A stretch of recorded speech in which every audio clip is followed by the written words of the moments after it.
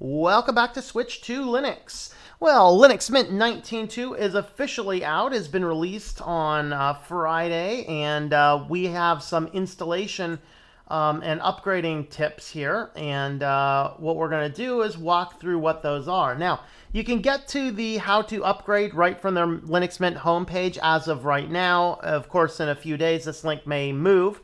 But if you want to figure out how to upgrade, it's very simple. Linux Mint has always had an easy upgrade path.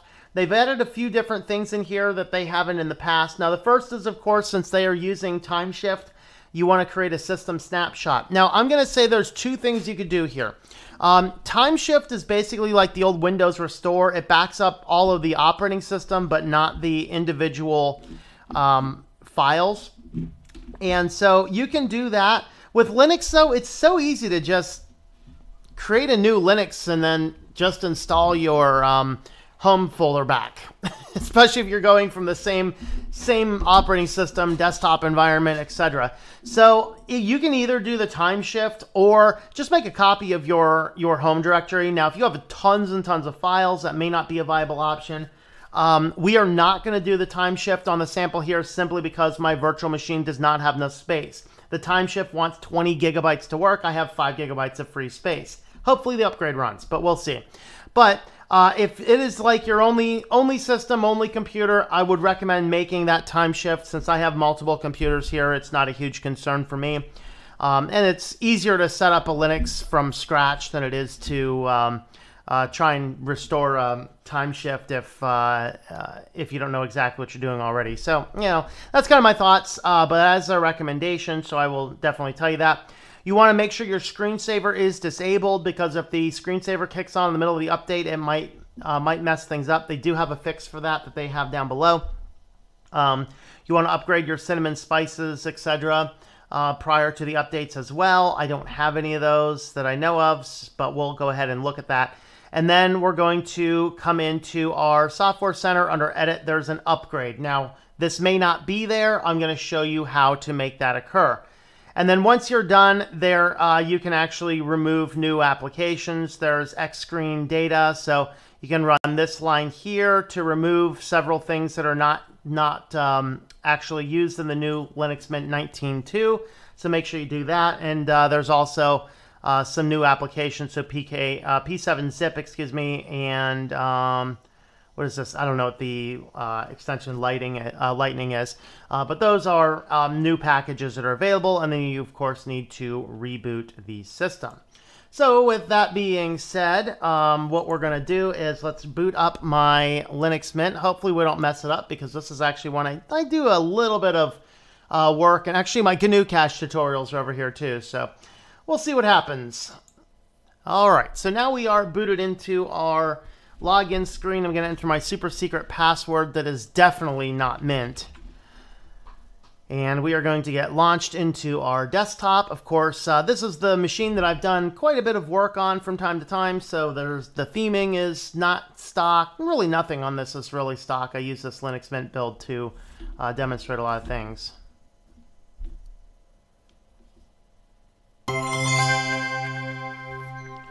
All right, so here we are on Linux Mint. So, of course, one of the first things we want to do is you want to make sure that you have a backup of your files. So, several different ways. I always do manual backups. So, in your main home directory, hold Control, hit H. This is going to show all of your hidden files, or you can find them under View, under Show and Hide Hidden Files.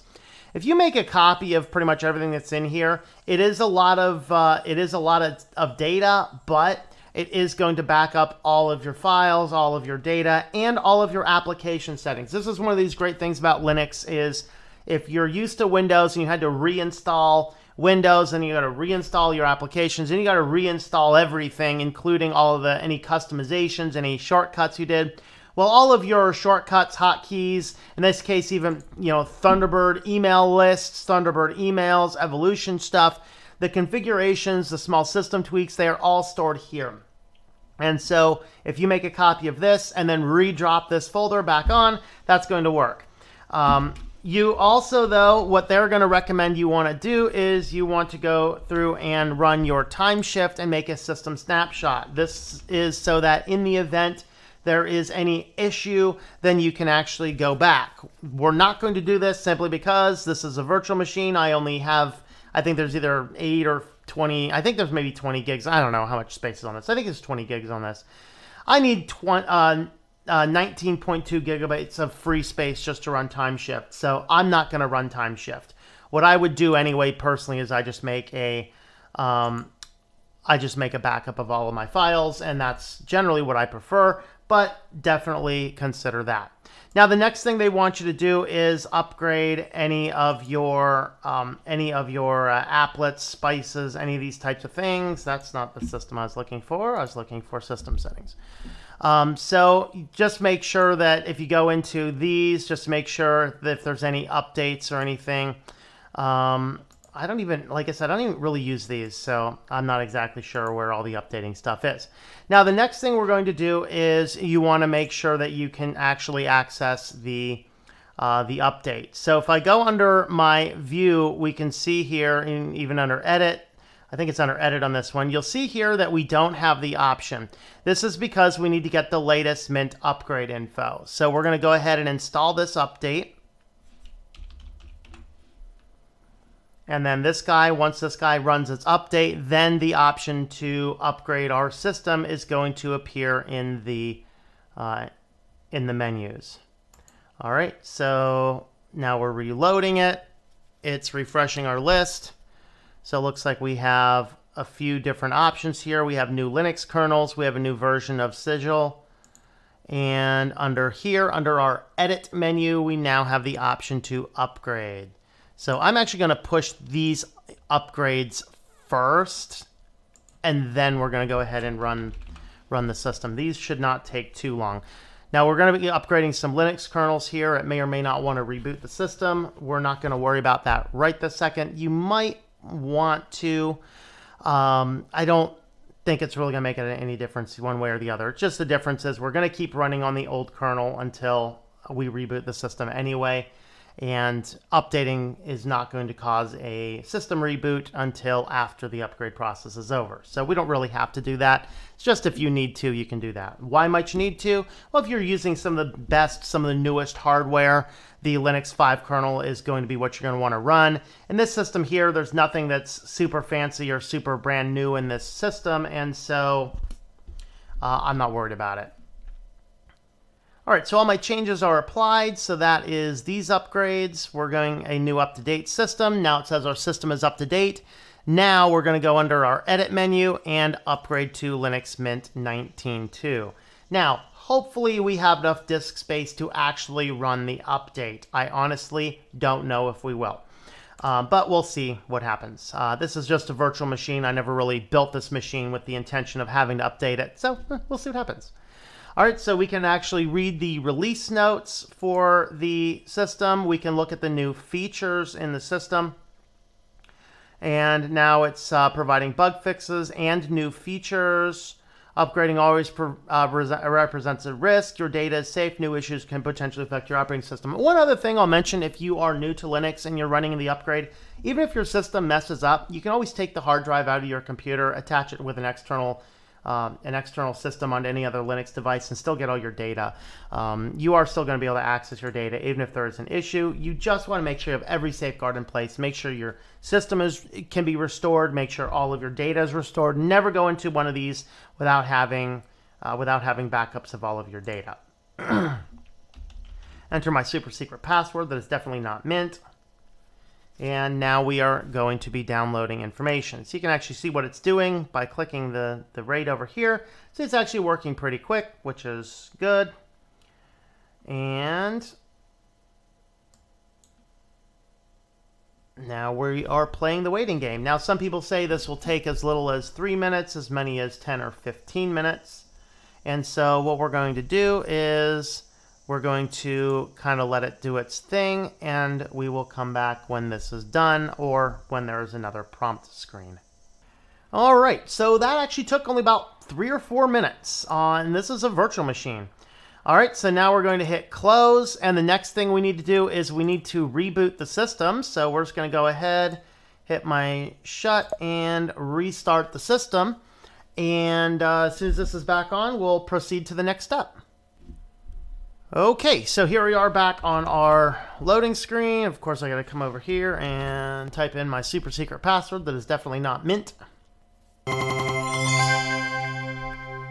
Ooh, I thought I was playing hip hop right for a second. You know. All right. So now we are booted on. Everything looks pretty good. Let's look at our system info real quick.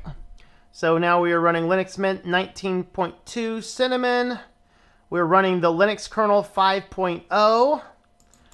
And let's see. So now there's a new version of the Linux kernel 4.15. I don't really need to upgrade that one. No, in fact, one of the new things that we have with this is we actually have the ability to remove some of the older kernels. So if I don't want to be using this, I can actually remove any of these old kernels.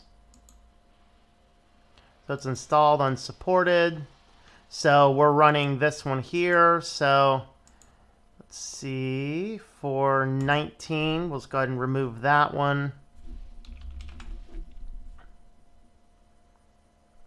Removing a lot of your old kernels will save up space because this is a virtual machine. So we can actually remove this one as well, probably. Well, I might keep the 4.15 on there just in case there's any issues. But all right, so the next things we're going to do, let's just go ahead and grab the things they told us to remove. I'm going to show you how to remove those packages in case you're new to Linux and you're a little intimidated by the terminal. But they said to remove some of the packages that are no longer supported. So we're going to just boot up our Firefox here and land on the Linux Mint page because that should be the default. And we're just going to grab this little script down here. Now, be very careful anytime you're running anything that you just copy from online. This is from the developer. So what this is doing is we're doing apt, which is going to be our package manager. Remove is going to be removing, and then purge is getting rid of like all the traces. And all we're doing is removing this list of packages because they're no longer being used by Linux Mint. We have to wait for this to be done, which it is. So we're going to boot up a terminal. Now what they gave us there was just apt. That's actually going to throw an error if we do that. Let me show you what that looks like. Oh, really? It should have thrown me an error because I did not do sudo apt. Okay, well, I guess it's not. Oh, well, maybe something has changed. That's actually a little frightening because if I do, unless I have my system set.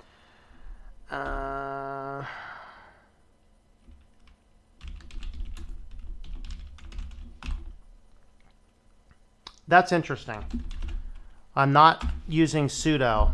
I'm a little concerned about that. Is that something new? Did I miss something? Anyway, so now, of course, we've already rebooted our system, so we're good there. So now our system is running Linux Mint 19.2.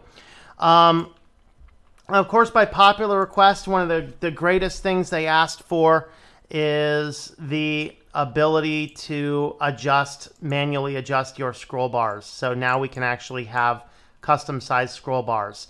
Now these will apply once we restart Cinnamon. So you'll see here now we have scroll bars. If you want big scroll bars, you can do big scroll bars. So you have that option as well. You can also do really tiny scroll bars. And if you just toggle this guy off, then they go back to normal. All right, so you can actually go there into your system settings. Other things we actually already looked at, the ability to remove the kernel is new. And there's a few other under the hoods changes and adjustments as well. Overall, what's my general recommendation? Should you upgrade to Linux Mint 19.2? I think if you're running any of the 19 branches, it's worth upgrading to Linux Mint 19.2. Now, I'm keeping my production systems at 18.3 for now, just because I like the Ubuntu 16.04 LTS more than the 18.04 LTS at this point in time. And we still have support until, I believe it's 2021 with the Linux Mint 18 branch. So what I'll probably end up doing is I'm going to be upgrading my traveling Linux Mint computer to this first and testing that around, and everything there goes smoothly. Then I will attempt to do an upgrade on this, or I'll just buy a new hard drive, port it over, keep the old hard drive, and upgrade a new one just to see if everything works right without any potential complications. So that's my recommendation. If you are running Linux Mint 19, 19.0, or 19.1, upgrading to 19.2 is going to get you a lot of great benefits. It's going to get you some better Linux kernels. It's going to get you some more functionality in the system, newer packages, and some extra features that I think are definitely worth having. They also are keeping the system a little bit more streamlined as well. So if I pull up the system monitor, let's see, where's our resources at? So yeah, we're using 1.1 gigs, but we have been doing a few things on it as well. So with that being said, let me know your thoughts and your comments down below.